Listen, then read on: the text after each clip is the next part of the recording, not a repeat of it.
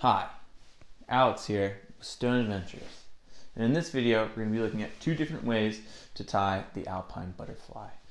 The Alpine butterfly is a handy knot to know if you ever need to tie into the middle of the rope, as it can be loaded in 3 different directions. The first method we're going to look at, we're going to start by putting a bite in our rope.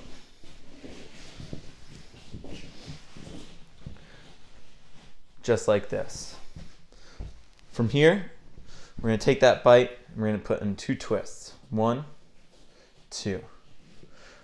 You can see that we've created a loop at the top, a loop in the middle, and we have 2 legs coming out the bottom.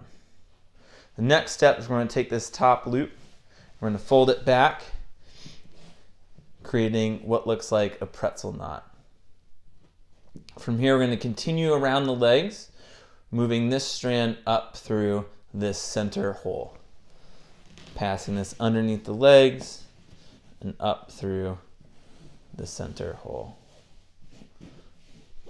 And go ahead and pull it tight. The next method of tying the Alpine butterfly is tying it around our palm.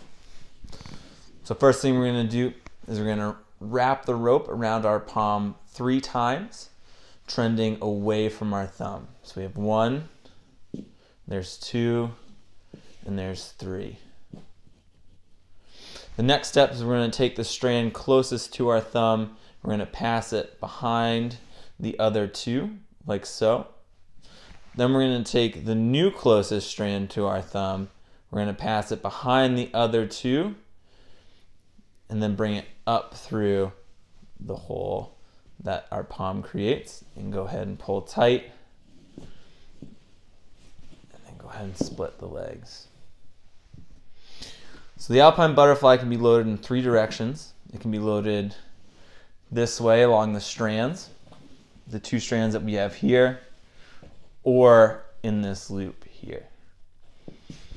We can connect the Alpine butterfly to our harness using a locking carabiner through that loop. The Alpine butterfly.